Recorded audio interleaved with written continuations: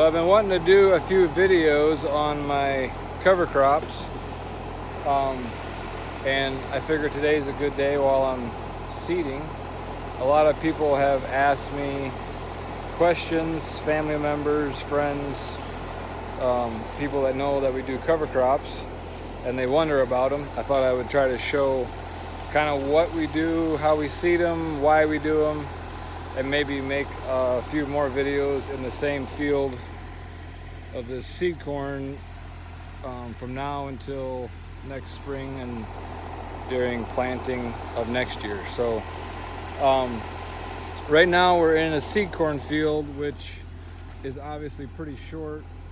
Usually seed corn is quite a bit shorter than regular corn that gets made into animal feed. This is corn for next year, seed that will be harvested and then used for animal feed, ethanol, all kinds of good stuff like that. So anyhow, this is the machine that we use to seed most of our cover crops. It is a sprayer that is converted to a seeder. So where that tank is right there, usually there's a liquid tank for the spray that goes through these booms and through nozzles and then onto the crop. A guy in Ohio put this seeder on for me, and this is the tank is right here that this cover crop goes into, and the machine's running, so I won't go underneath there, but there's a big fan, that big black thing. Where am I right here? Right there. That black thing blows air through the tubes under the tank, and there's little rollers that go, that turn, that let the seed out. Anyhow, it gets blown through these tubes.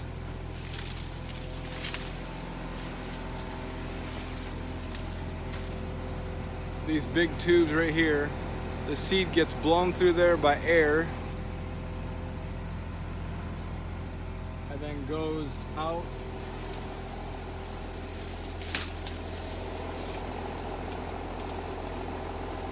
to them things, down these tubes, and then air comes out of here probably at like 70 to 90 miles an hour, I think is what it is.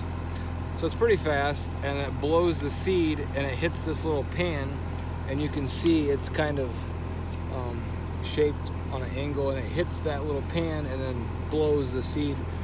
You can see, not sure how good you can see, but there's a rye seed right there. There's a sorghum seed.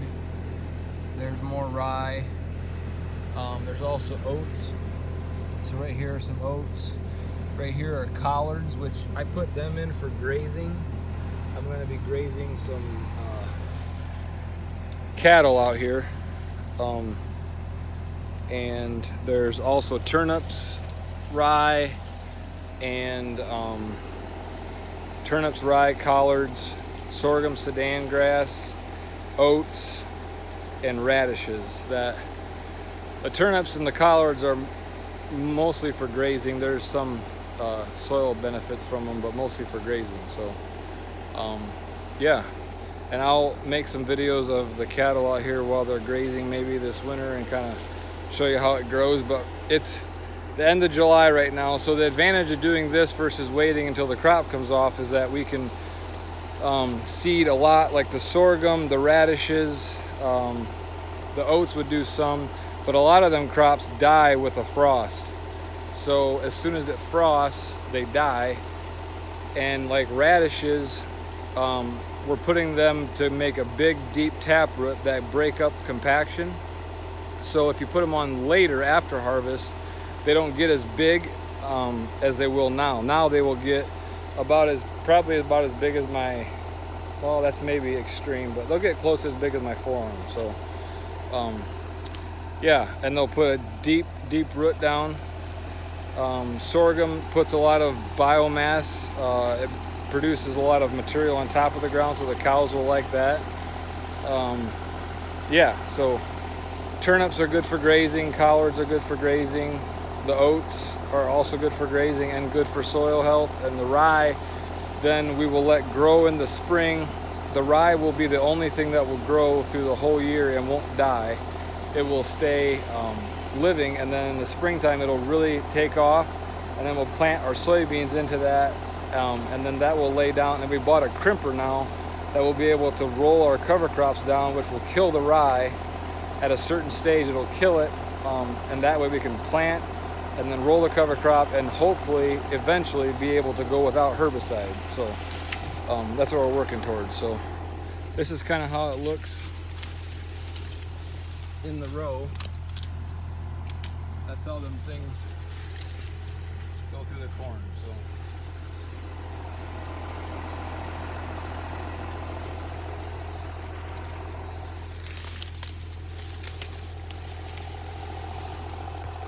you can kind of see it.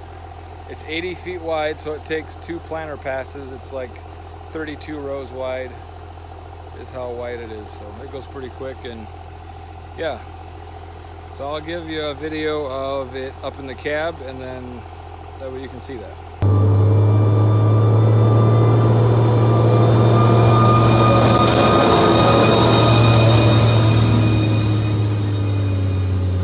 Alright, so we're back in the seeder now,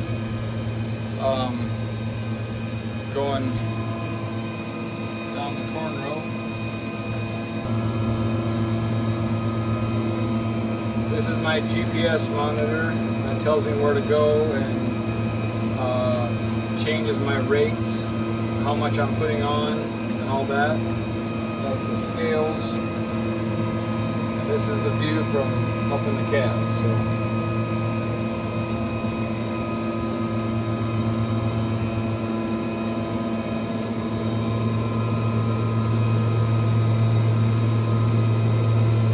I'm learning a lot. We're learning a lot. Me and my brother and dad all are learning a lot, and a lot of people have helped us, and so yeah, it's a lot of fun. It kind of makes farming like starting all over again. Everything you knew, you kind of gotta figure it out again, and so yeah, it's just really cool, and it's cool to see the benefits from the soil and seeing more earthworms. Less erosion, hopefully less fertilizer in the future.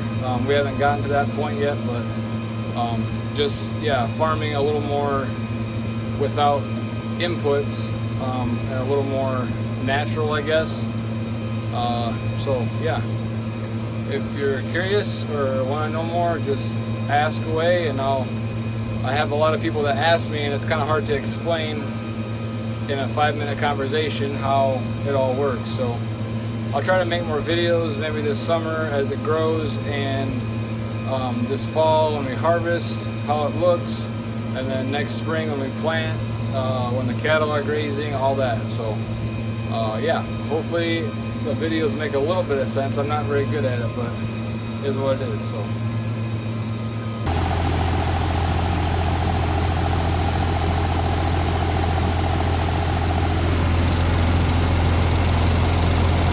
a lot of people ask me about cover crops is, so does that mean that you're going to make a lot more money, or does that mean you're going to have crops that yield a lot more?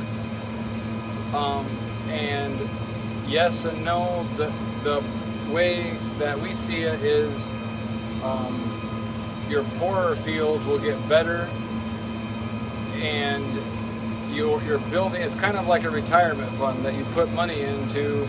You know, when I'm 30, and I'm planning on using that retirement when I am 65 or 70. So hopefully it won't be that long until we see results, but it's not like you just plant a cover crop and you're going to raise, you know, twice the bushels because you have a cover crop. So that's one thing. And then another is why don't everybody use cover crops? And like, are farmers that don't use cover crops bad? And they're not bad. They're not bad farmers. There's a ton of successful farmers that don't use a bit of cover crops. Some of them have tried them, and they didn't like the way they work. They didn't want to do it that way, and that doesn't mean they're a bad farmer at all. And honestly, some of our fields this year don't look very good because of some of the things that we did with cover crops that we're learning. So it's all a learning process.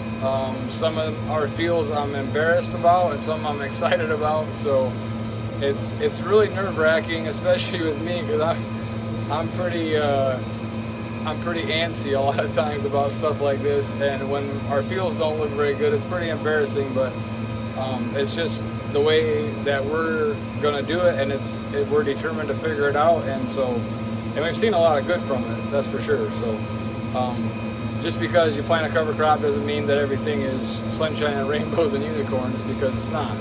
So I just want to clear that up, because a lot of people have asked me about some of them things. So and yeah, I just wanted to show you guys, I guess, kind of what we're doing. If you have any questions, just go ahead and ask them when you see me, or on the video, or whatever you feel like. But yeah, so we're just we got reloaded with some more seed, and we're just about done with this field, and then this is the last of the grazing fields that we have to do right now. The rest of them are just cover crops for strictly soil health. Our bull calves will be grazing out here this winter, and they will they'll have the turnips, the collards, the rye, all the cover crop that we have, plus the corn residue and leftover corn that doesn't get harvested by the picker. So that way we won't have to harvest any feed, we won't have to bale hay. I mean, we still bale hay, but we won't have to bale as much for the animals.